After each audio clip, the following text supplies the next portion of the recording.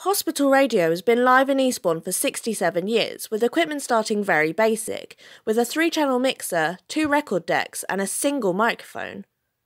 The word got around that Radio DGH was born through East Sussex NHS Healthcare Trust and Friends of Eastbourne.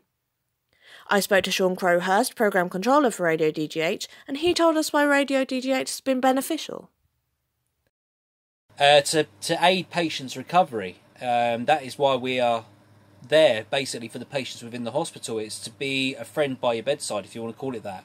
And it's to help them rehabilitate through music, if you like. Shaun continued to say how an advance in equipment and how the ability to broadcast online has changed Radio DGH for the better.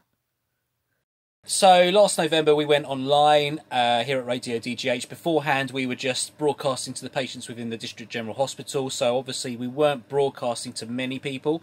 Now we are online. We're also available on the TuneIn app as well, which you can download to your mobile.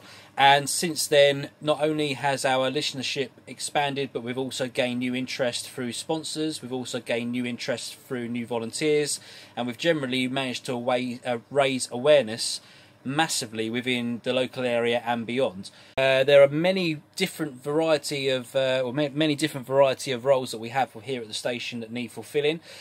Presenting, which is what I'm doing now. You can also be a program assistant. We are looking for people that work behind the scenes as well, so from a technical aspect, engineering aspect as well. Also people to get involved with social media, and fundraising is another really big one that we are looking for people to get involved with as well. Loads of different ways you can get in touch with us as well about getting involved to join us. You can telephone us, you can social media, you can find us on social media, Facebook and Twitter, we're on there.